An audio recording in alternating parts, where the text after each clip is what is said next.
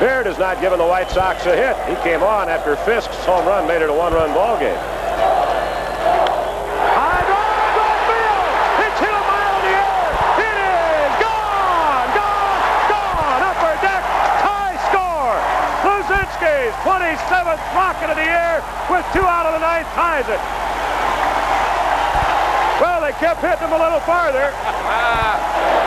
Yeah, Colin Fisk just pulled his foul a little bit. And Maturing hit his too for the center part of the diamond, but the bull deposits his right where the fans wanted it. The Carolina fans is pleased deposit baseball here, and that's exactly what the bull does. Oh, did he ever hit it?